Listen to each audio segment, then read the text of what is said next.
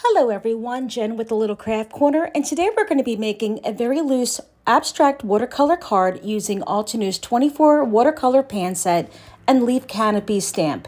So we begin by taking the cool summer night shades and using a wet on wet application.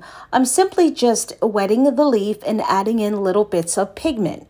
And as I spread the pigment around, I'm going to go back and forth by adding and then wetting my brush to sop it up, wetting, adding my brush again to remove some color.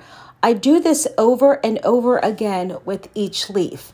And then I wanted to pull in a little bit of coffee break, still from the same watercolor pan set, because I wanted to give it a little bit of a two-tone with the blue and the brown. So once again, I am simply going around with each leaf with wet on wet application, adding in the inks that I like, adding contrast where I want, and pulling off the excess pigment with a the brush will be sort of wet, but not real wet, and you just sort of soak it up and put it on your towel.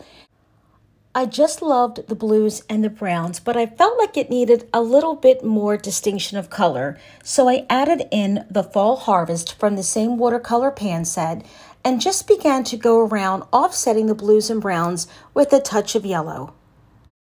Now that my first layer of watercoloring is done, and this is dry by the way, I wanted to go in and make a really stark contrast. So I'm not really taking diluted pigment ink right now, but I'm going directly from the pan set right on to the paper.